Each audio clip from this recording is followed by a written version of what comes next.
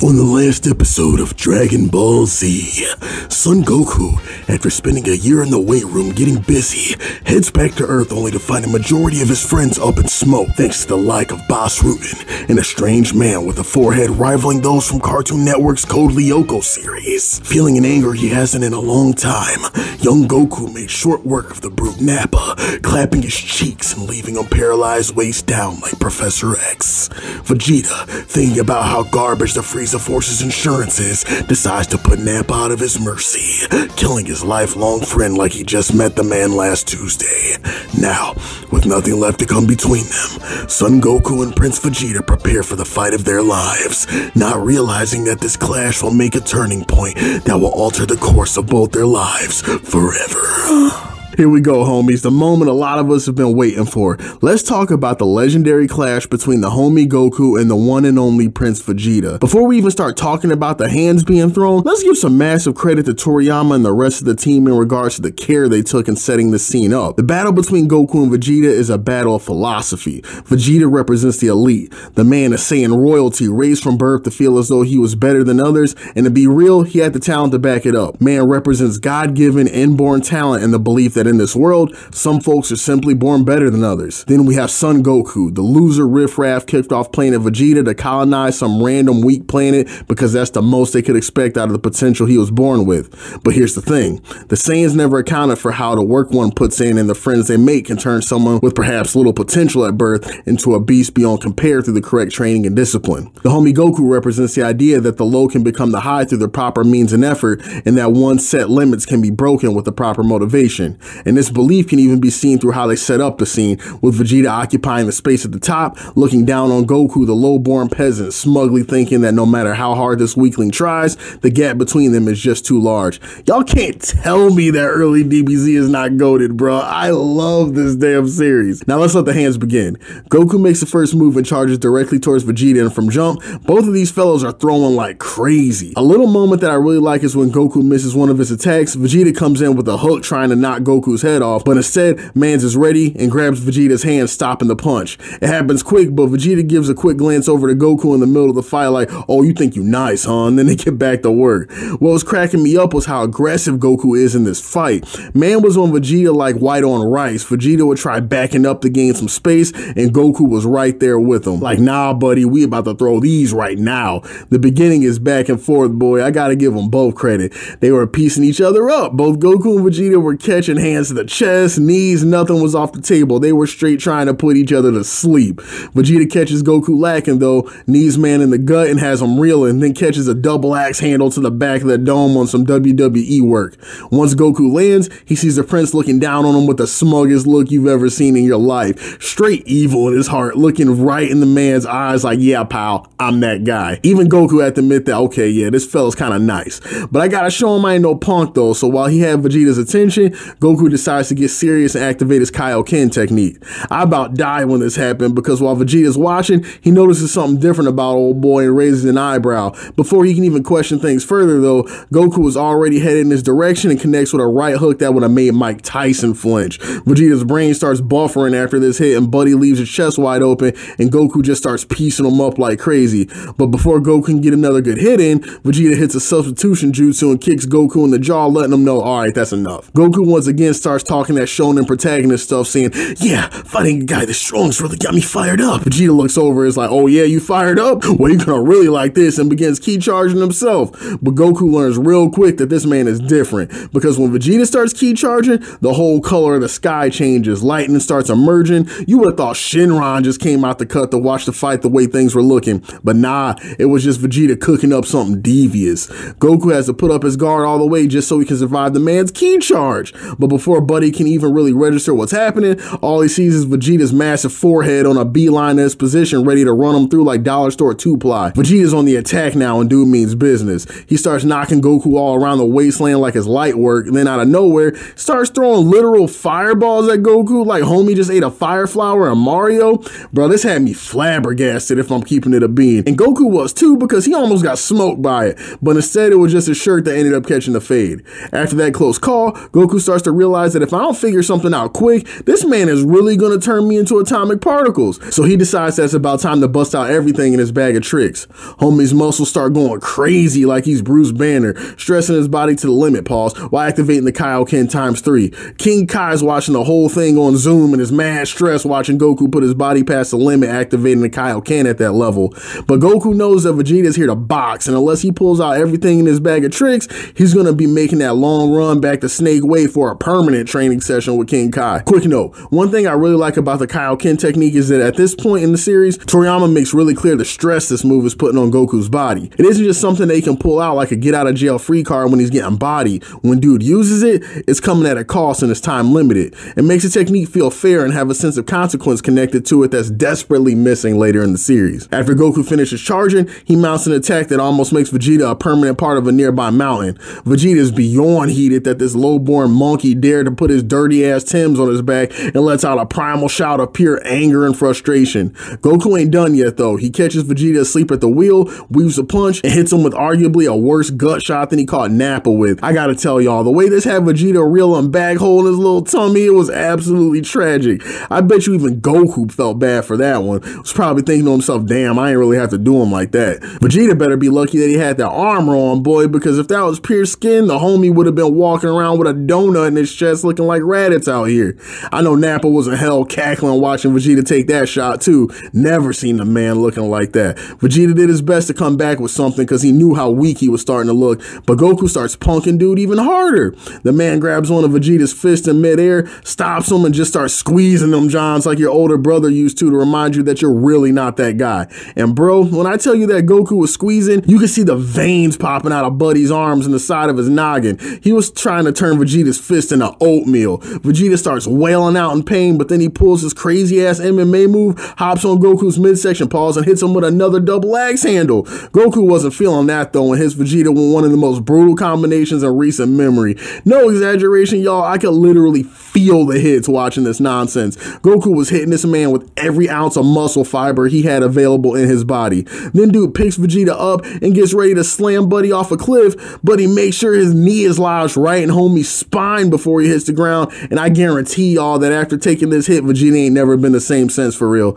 It's so crazy. Vegeta tries to stand up, but man is in so much pain he just falls back over. And then he decides, you know what, F it, I'm done. Launches himself in the air and is ready to body the whole planet just to make sure Kakarot has to hold this L. And at this point, we have arguably the most legendary beam struggle in all of DBZ and maybe even anime history. This moment is just beautiful, y'all. These two men up to this point have been given the fight everything they got.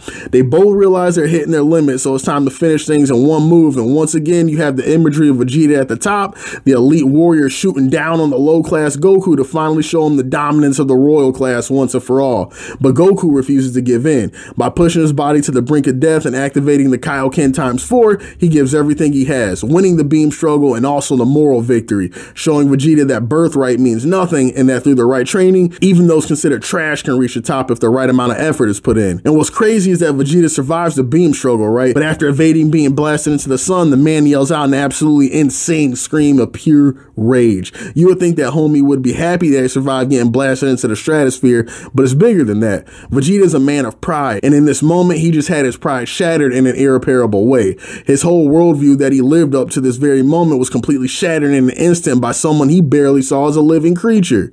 In a fit of embarrassment, shock, and rage, Vegeta returns to Goku's position and creates an artificial moon to gain the power that he needs to transform and finish Goku off.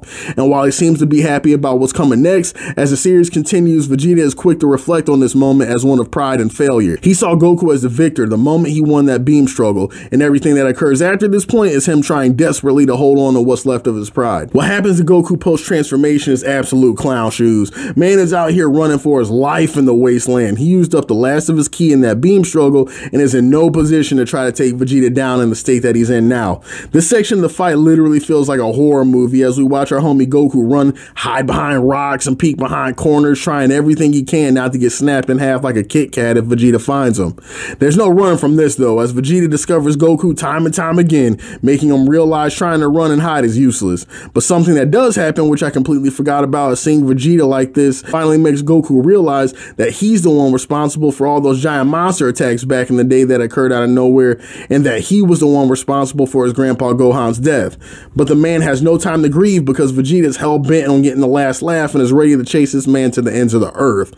Goku has one more trump card up his sleeve though. Goku hits Vegeta with a solar flare, a technique that I really want to see used more again for real, and begins charging the final technique he learned from King Kai, the Spirit Bomb. Homie starts gathering his energy and eventually he's ready. Goku puts the key into his fist and is ready to send Vegeta to the next dimension, but Vegeta's too fast and hits Goku with a beam before he can fire it off.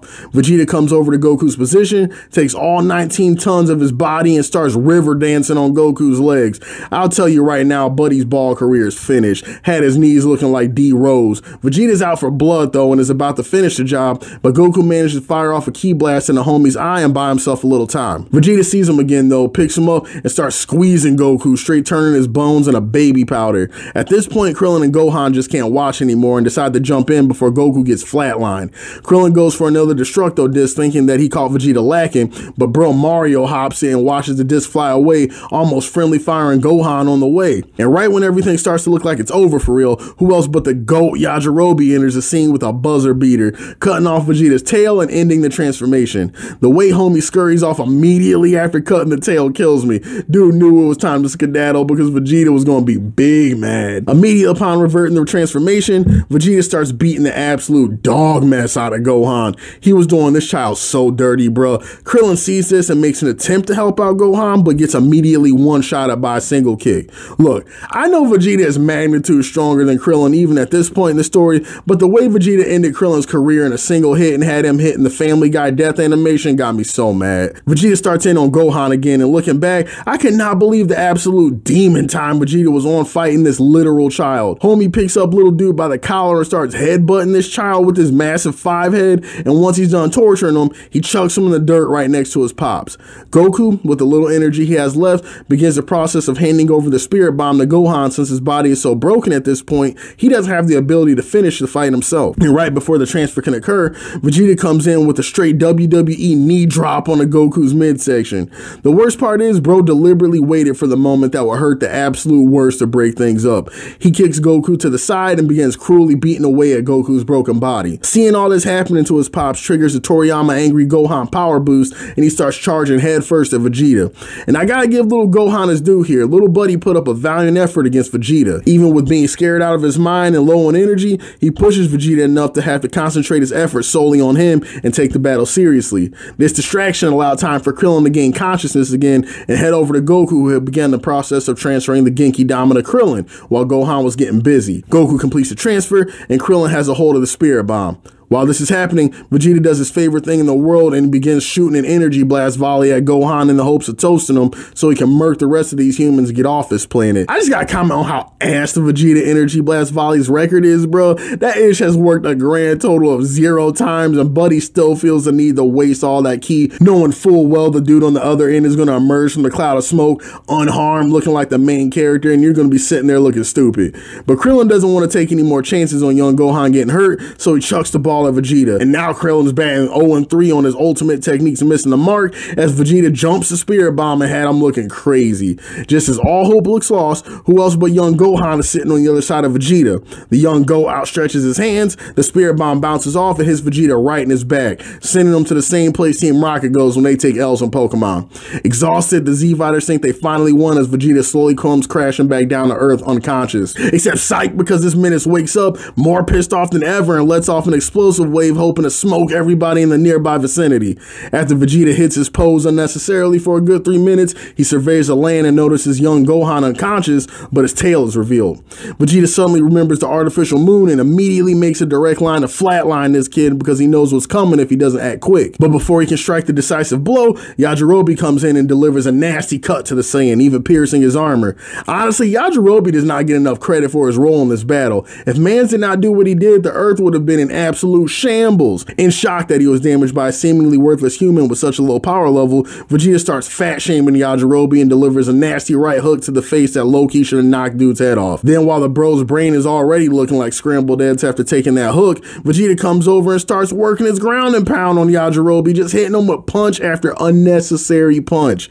This ends up being a fatal mistake though, because while Vegeta was pissed off bullying this poor man, Gohan transforms and now it's his turn to go through the horror movie. At this point, all Vegeta can do do is run desperately and try to come up with a plan to cut off Donkey Kong's tail before he takes the life out of him.